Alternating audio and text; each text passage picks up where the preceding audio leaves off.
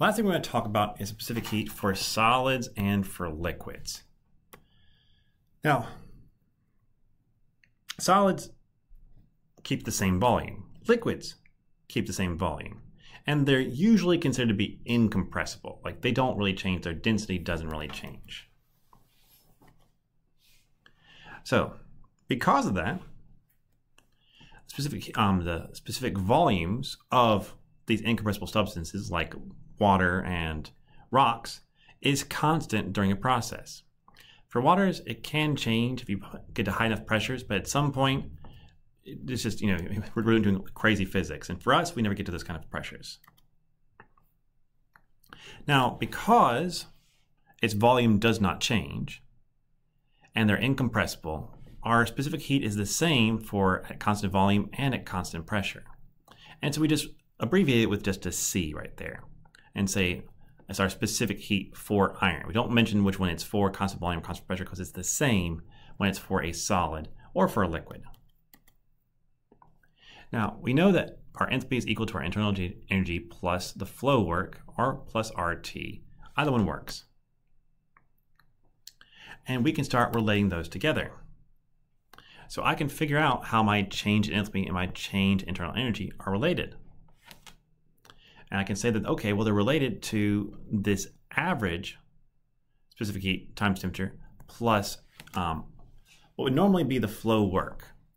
Now, in this case, what you notice is that I don't have a flow work. It's not PdV because that is going to be equal to 0 because it doesn't change volume. But I still have this volume term right here. I still have that volume term.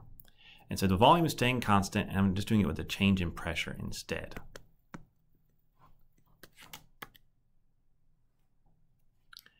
However, this term is really, really small, okay?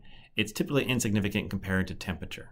And for most cases, we just completely ignore it. If you go into applied thermo or thermodynamics 2, depending on what you're called, you will have many problems where you have to make these cycle diagrams. Looks something like this. And usually there's a step where something goes through a pump. And you can still get the right answer at the end if you completely ignore the pump and how it does technically increase the energy of your system, but it's very negligible. Now there's two special cases that you're going to commonly encounter. Number one is a constant pressure process. That's like a heater. If that's the case, my change in pressure is always equal to 0 in that. And I can figure out my change in enthalpy or my change in internal energy from the average specific heat times my change in temperature. Or if I need to, I can go to a table.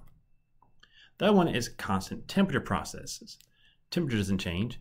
And in that case, yes, my enthalpy would be equal to, so my change in enthalpy would be equal to my volume at that time times my change in pressure. It does have a change in energy, but it's very, very small, so you can often neglect it.